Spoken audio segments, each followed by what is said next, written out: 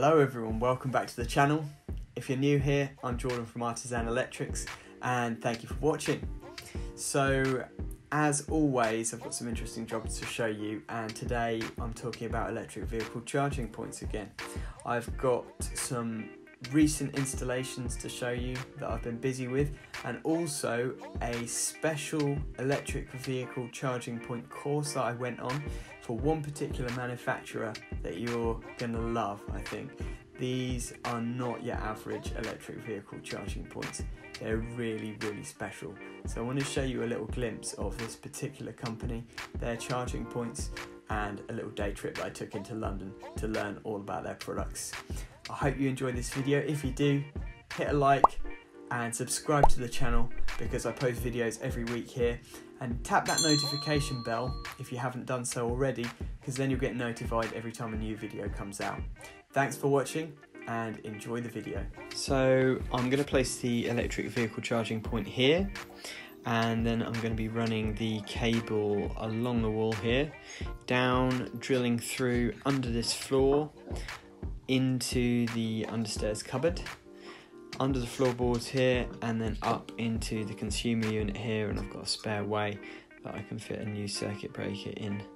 As you can see, it's a bit tight under here, and the underfloor is a bit of a mess too, so it's going to be fun trying to fish the cable under there, but I'm sure that with my super rod mega set and a good drill bit I should manage it nicely.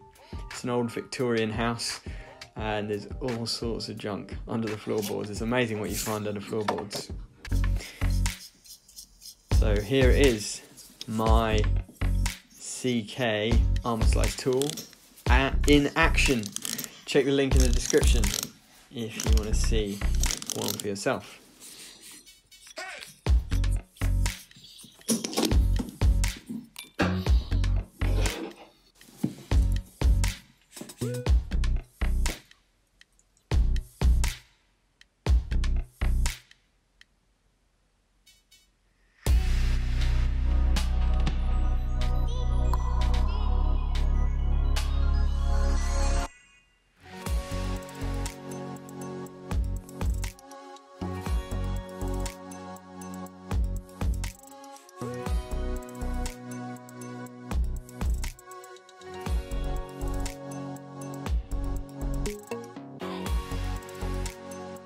So here we've got the Type A RCD built into the Rolex charging unit.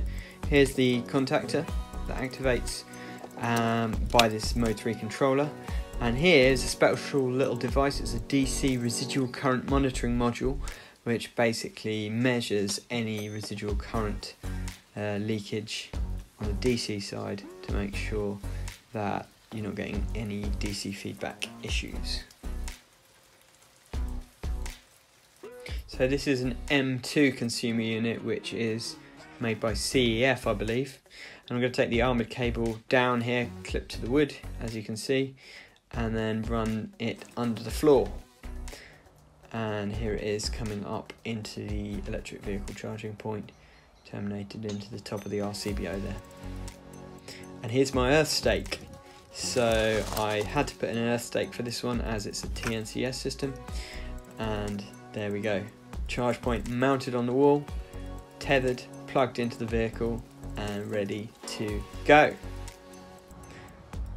This is the other job that I did, and I had to do some measuring here because there were some issues with the amount of load that was on the system.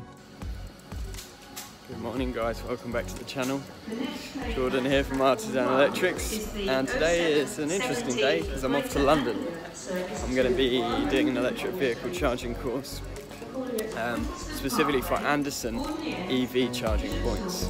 They're a new brand of charger that are real high-end luxury points, and going to be learning how to install those.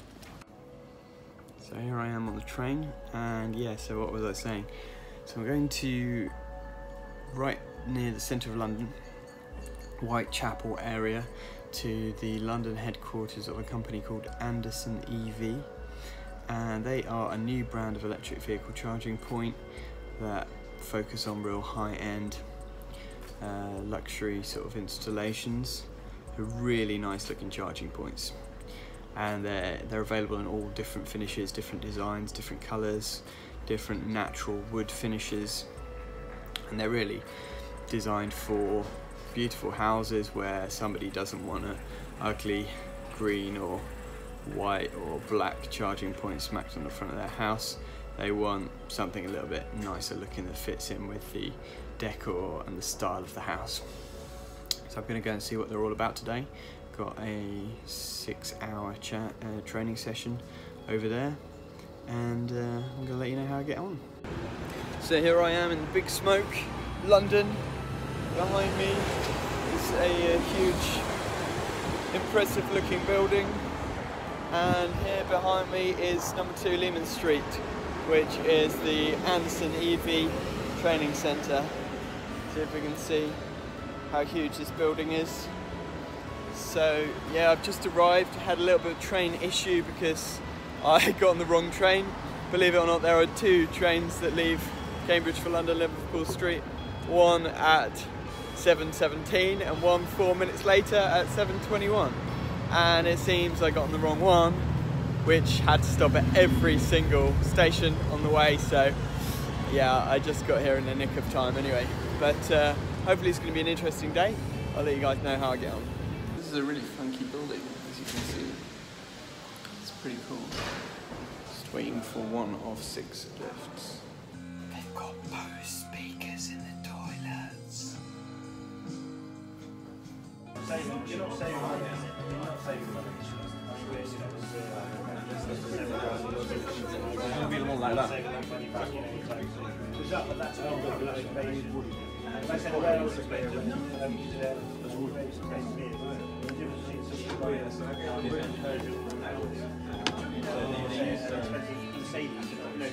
One costs you 10 grand, the other costs you 70 grand. They're both the same job. Yeah. So why has that person decided actually I'm going to spend an extra 60? Their website is very good. It's because they want it. So unfortunately I couldn't get much footage actually during the training session because of privacy issues and stuff like that. So I wasn't able to get much video footage of the products, but Andersen have given me some of their stock footage, stock photos that they're happy for me to use to show off their products in this video. They're not paying me to do this or anything. I just think they're amazing products, and I'm going to be installing a lot of them for my customers coming up soon, so I'm probably going to share this video with them. The Andersen A2, first of all, is a tethered unit. The cable is cleverly hidden within the casing of the charging point. So unlike other tethered units where the cable is actually sort of slung around the charging point, wrapped around it in some way, the Andersen actually holds the cable within the casing of the charging point, so when you look at the charging point you can't see the tethered cable.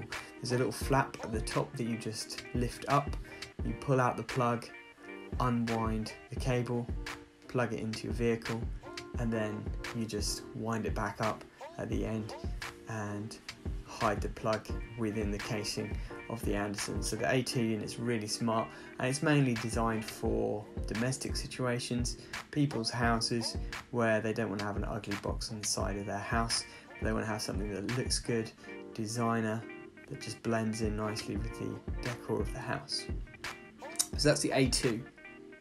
And then there's the P1, which is more designed for parking type situations, maybe businesses, hotels, restaurants, those kind of things where they're looking for an attractive looking, discreet electric vehicle charging point, bollard type system that they can put in their car park area. And they're really nice. They come as 7 kilowatt or 22 kilowatt single or dual chargers. They're not tethered, they've just got a socket in the top, they've got a little flap that just levers down. The flap can be locked magnetically, I believe. And also there is a little light that actually lights the thing up, so you've got sort of a subtle glow at night, which makes it look really nice as well. So check out these photos of the Andersen P1 Let me know in the comments what you think. That was it. These huge buildings being constructed, as you can see behind me. And this is where I've just been, reworked. Old Gate Tower. Right outside the Old Gate East tube station. And it's good training, very amazing products, so I'm looking forward to installing them. So I hope you enjoyed that video.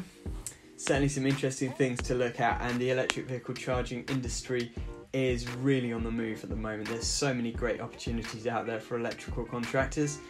Are you thinking about getting on the bandwagon? Let me know in the comments, and let me know any more questions that you might have about electric vehicle charging, because as I said in a previous video, I'm going to be doing a Q&A soon all about the questions and the difficulties that contractors face when it comes to installing electric vehicle charging points, applying for the grant, filling out the paperwork, all that kind of thing.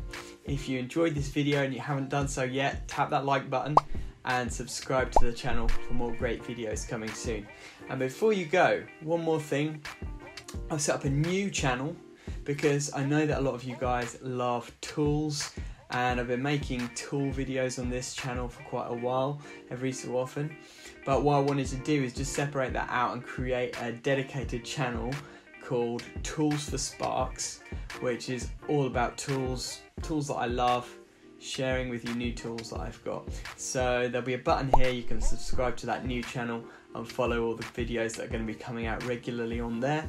And there's also an Instagram and Twitter account that you'll see linked here, so you can follow us on Instagram and Twitter for all the latest news and tool updates for electricians and other avid craftsmen out there. As always guys, thanks so much for watching and have a great day.